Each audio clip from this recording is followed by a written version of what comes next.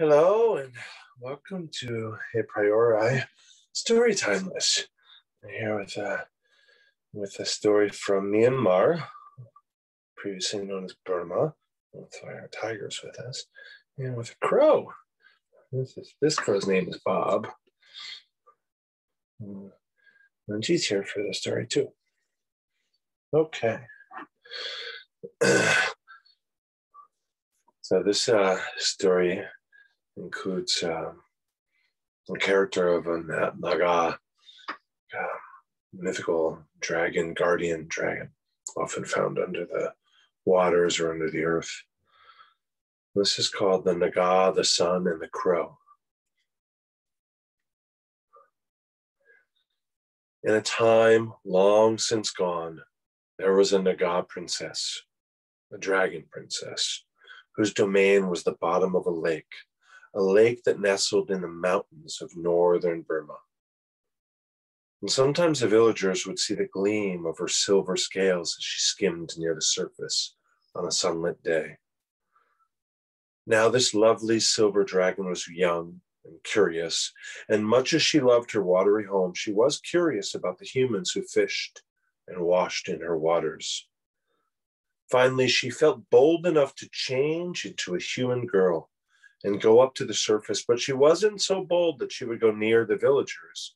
Instead, she sat on the rocks and watched them at work and play at the lake's edge. And just as she was a lovely Naga, she was a beautiful maiden, so beautiful, in fact, that the sun, who saw her each summer day, fell in love with her. And at last, he too took human form. He changed himself into the guise of a strong hunter and entertained her by playing sweet notes on a bamboo flute. Love sprung between them, and the sun could barely pull himself from her arms in order to complete his circuit of the sky. The villagers complained loudly. They didn't like the fact that the sun left early in the evening and was late in coming in the morning. The complaints grew so loud that the sun said to his bride, "I must go, but I will return and bide with you a time." There were tears in the princess's eyes, and she hugged her swollen belly.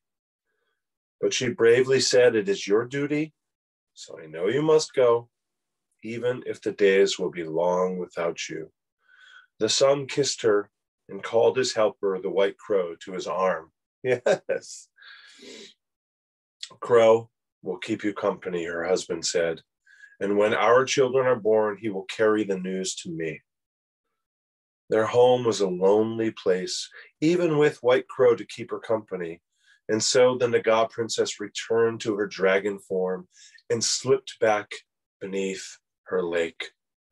The days passed, the months passed, and finally the princess pulled her sleek and silvery body out of the lake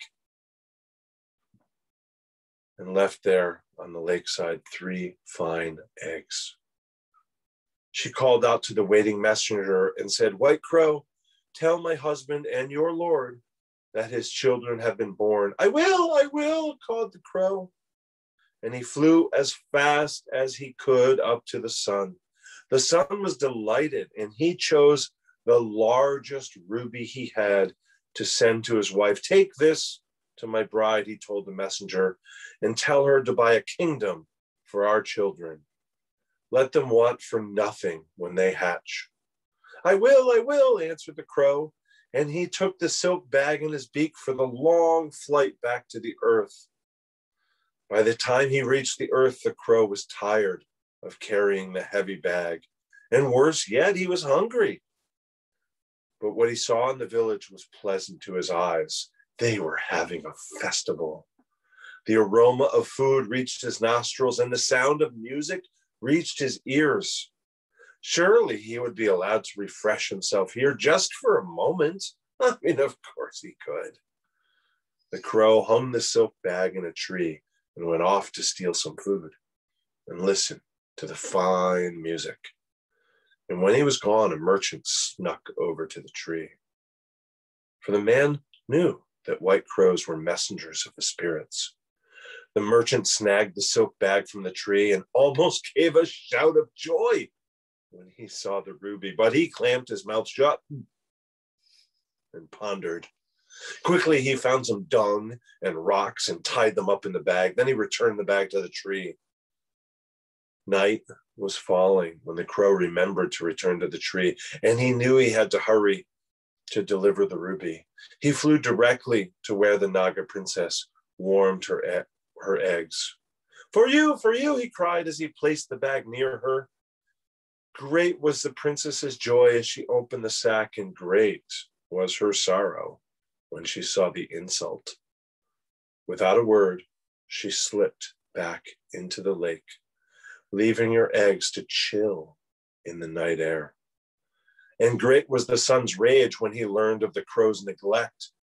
As punishment, he scorched the bird black and swore that from then on all crows would be so. As for the eggs, some say that the mountain spirits took pity on the neglected eggs and asked the melting snows to wash the three into the great Irrawaddy.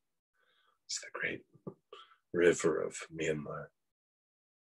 Of what became of the first egg, there's no dispute. It is said that it broke open in Mogok, spilling out rubies and other precious gems. Of the second egg, there is some debate. Some say that it broke in Middle Burma and loosed a great tiger, while others say a young maiden stepped from it and later became queen of a now forgotten country. And there is a debate about the third egg. Of it, some say a giant crocodile slithered forth. Others argue that the future Prince of Salti stepped forth and was raised by a hermit.